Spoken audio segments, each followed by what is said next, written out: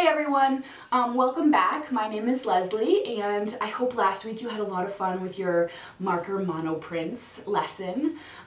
This week we are going to be focusing on watercolor resist techniques. So what that means is we're going to be using watercolor paint and crayons in the same piece of art.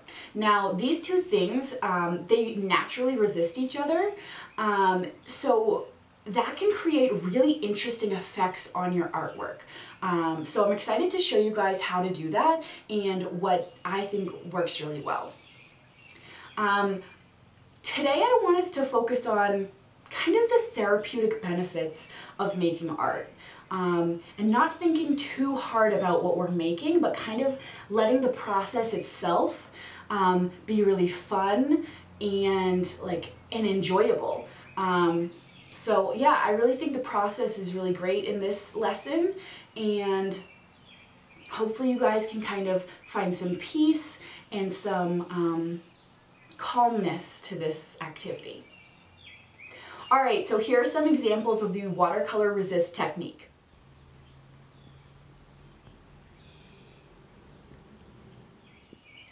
All right, before we get into the activity, let's take a look at what supplies you might need today. All right, so what you will need today, you will need some paper, doesn't matter what kind, crayons, I have a few here, if you have more that's great, a pencil like always, some watercolor paints and a brush, and a cup of water. So if you don't have watercolor paint at home, that is okay. The first lesson I showed you guys was painting with coffee, and you can definitely use coffee instead of watercolor paints or tea. Whatever you have at home works, okay? So, but for today, I'm gonna use watercolors. The other thing I also am going to grab, and you guys can kind of, after I say this, pause and maybe go grab some objects of your own. I'm going to go search around my house for things I can trace. So I found this candle that has a nice hexagon shape that I want to trace. I have tape, a circle that I want to trace. I do have a ruler for straight lines. And then I just also found this tin container that's a square that I'm going to trace. So any interesting shapes that you think, oh, maybe I want to trace. They don't have to be anything specific, but just interesting shapes, different size shapes, anything you have around, grab it in case, all right? I'm just starting with a few objects though. All right, let's get started. Okay, so before we actually start on like the larger project at hand, I want you to go ahead and get a scrap piece of paper and grab your crayons. Just grab a whole bunch of different colors and then have your watercolors out as well. So I have my watercolors, my brush, my cup of water. So what we're working with today is combining watercolor on top of crayon. So we know that these resist. Just chemically, they do not mix or combine. So what I want you to do is just do random stuff to test out this technique. Use some light colors, some dark colors. Just go a little crazy with it and try out different things so that you know how this is going to work when you get to the final project. All right.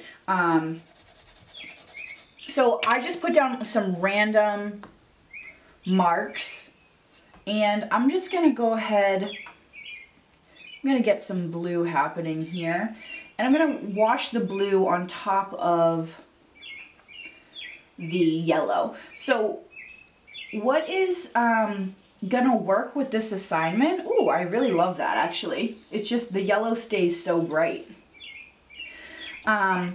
What's gonna work with this assignment is contrast. So combining light and dark colors. So I just chose a blue which was naturally kind of dark and put it on top of yellow. See, if I do the blue on top of blue, it definitely still stands out a little bit, but I don't think it's as interesting as the blue on top of yellow. All right.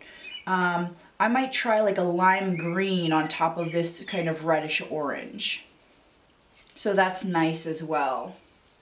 Personally, I like the light colored crayon with the dark colored paint. But it's up to you on what you like. But I would try to get a little bit of contrast happening.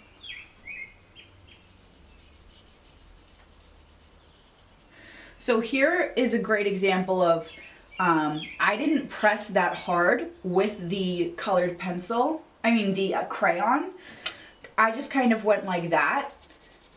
What you really need to do is you need to press down hard and make sure it is, it's definitely there. See, when you go into it with this, see, that's where it really starts to take place, where this, I didn't push down hard enough, okay? So again, I'm using a pretty dark color on top of red, which is, it's kind of light to medium in value, okay? So these two are my favorites, so I know I'm gonna use some light crayons in my design and then maybe some dark paints, okay? So take a few minutes and just experiment. Again, I'm just using scrap paper and I'm experimenting with different colors and different colored crayons and different colored paints. All right? Okay, so now that I've experimented a little bit, I'm now going to get into creating my design. So what I'm gonna do is I'm going to take some objects that I showed you earlier that I found around my house. Just things that I can trace. Honestly, it can be anything. It could be something that isn't a perfect shape. Like, it could be something very organic. But I'm just gonna stick with, this hexagon, this circle. I have this to make smaller circles, and I have a ruler. So what I'm gonna go ahead and do, I'm just going to start designing my page, and I'm just gonna trace this circle here, and I'm just going to do this kind of like with no plan in mind. All right, so the thing that I want you to think about though while designing is kind of spreading your design out around the page. So having some come off the page and having different sizes of things. So I have some big circles, but maybe I'm going to trace some smaller ones. All right. I really like circles, so you could do like the same shape throughout the whole design if you want. All right.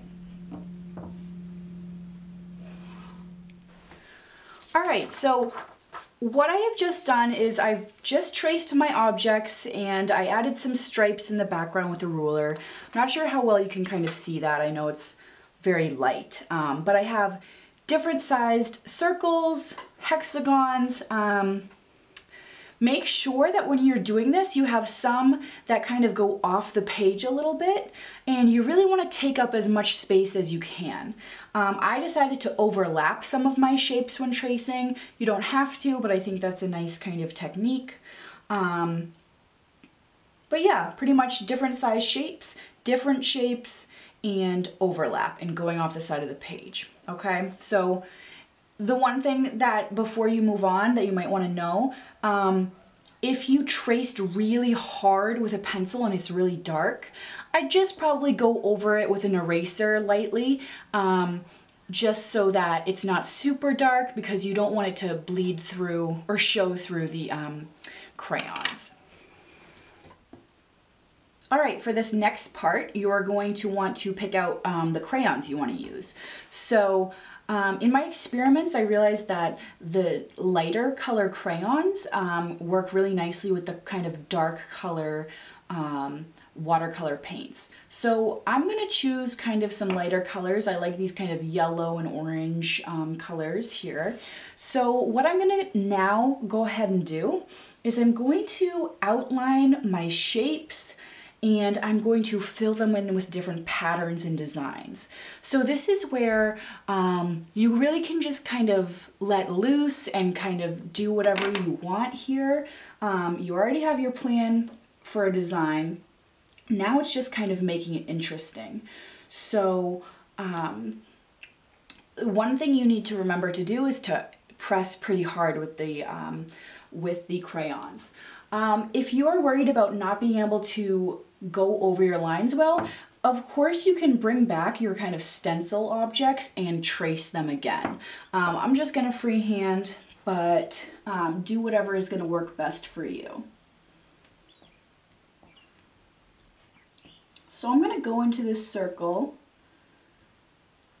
And one thing you wanna think about is making your lines a little bit thicker than you would normally make them. If you can see here, it's not just kind of I'm going over them once and then that's it. You want to go over them a few times and make them a little bit thicker, all right? Just so that you can definitely see them when you put the watercolor over them. All right, so now I'm going to, I'm actually going to trace this real quick, but I am going to now like go into my shapes and add some patterns in there. So you can do whatever you want. For patterns, I mean, the world is yours. I like sticking with somewhat basic patterns, and I honestly, in this circle, I might just do a bunch of little circles that are different sizes, okay? So, but still make sure that you're kind of pressing down and it's very solid. But fill it up with an interesting pattern. Again, this is supposed to be very therapeutic. Don't stress yourself out. Do whatever you feel like doing. Like I say in every video, nothing is perfect and there aren't really right answers in art, in my opinion.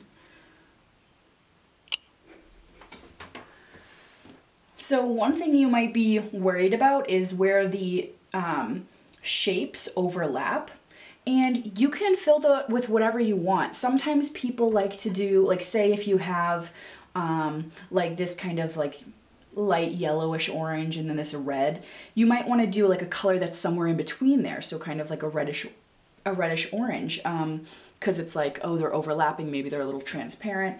I'm just gonna leave it blank. You can do whatever you want. I'm gonna thicken this line up.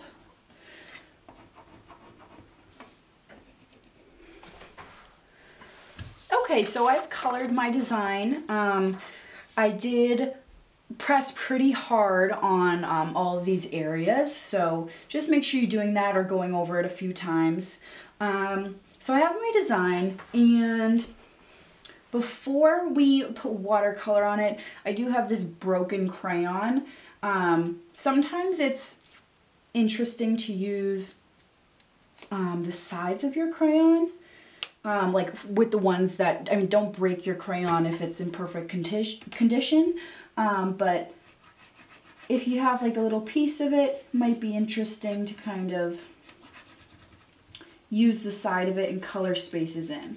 Now, like you saw in the demo, this will not like show up very well. Like I kind of did lightly coloring with red on this example, but you can't really see it. So don't think that this is going to really show up super well, but I just kind of want to play around with it. I think it might give it more of a texture for the background. So with the stripes I made in the background, you can really like do whatever you want with them. You can do more patterns.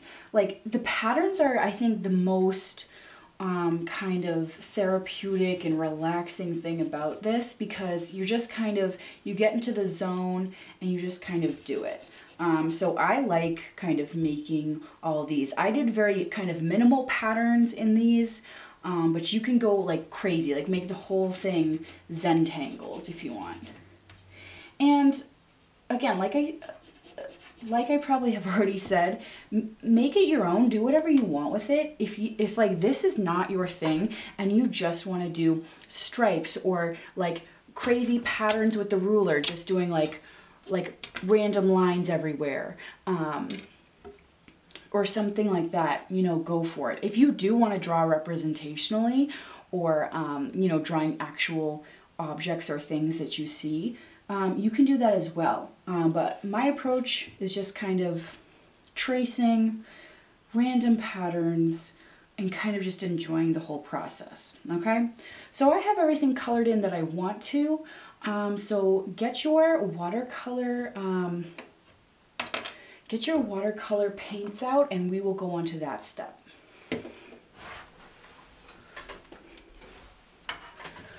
All right, so I got my placemat out just in case. I have my water, it's already a little bit green, and I have my watercolors. So I know that I want like a darker color to go with this because it's so light. So I'm probably going to use, you know, some of those darker blues or maybe a little bit of black or brown. But this part is really up to you, whatever you think is going to look best. I have two ways of kind of doing this. I either kind of just randomly paint the whole thing, and I really enjoy that process because it's just, you're painting what you feel, and you don't really have a plan, and I like that approach better. You can also, though, plan out, maybe you want certain circles to be different colors.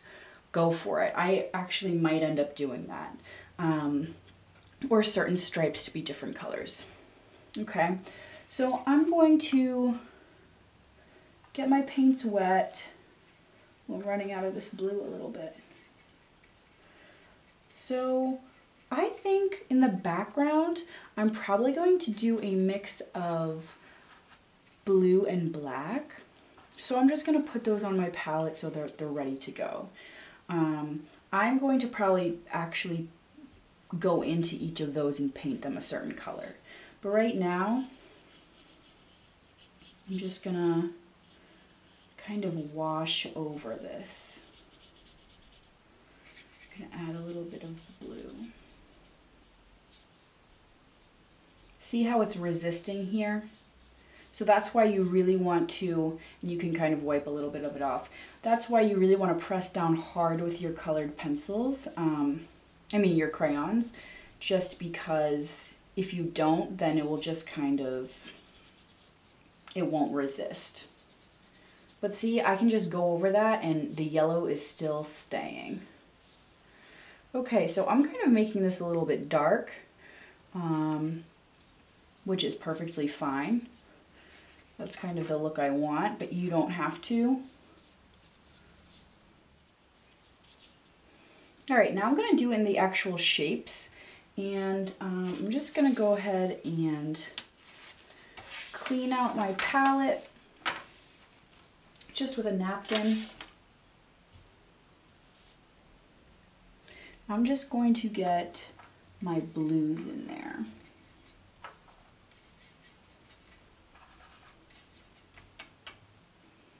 Now I'm gonna go, ooh, this is where it really gets interesting.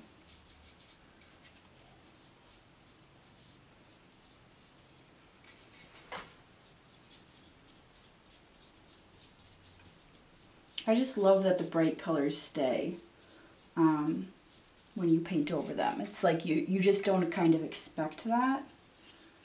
And I think this blue is really working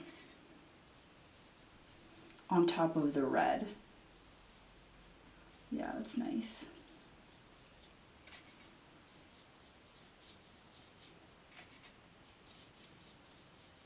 So you are gonna have like those little kind of spots that kind of just sit on top of the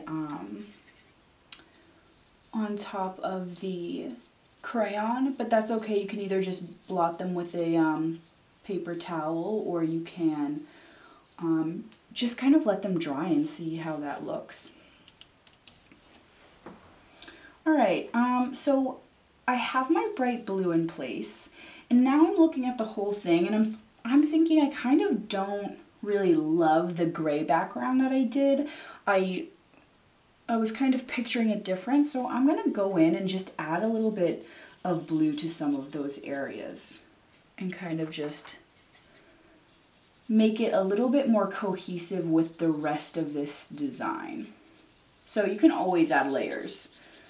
Sometimes it's easier if you let them dry, but this is still pretty wet, so I'm just gonna keep going back into it. And if you'll notice, like this crayon, this color just seems so bright, even though it really isn't that bright in person. All right, so I have a couple areas that have like really like strong color that didn't resist that much on top of the crayon, and you can just blot that off if you want, or you can let it dry like I said. Either works.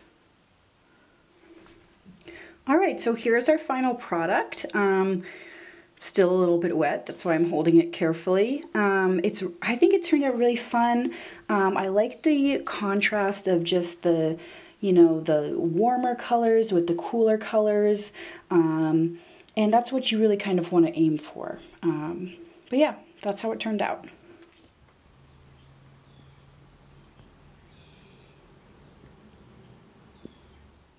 All right, you guys, that is it for today.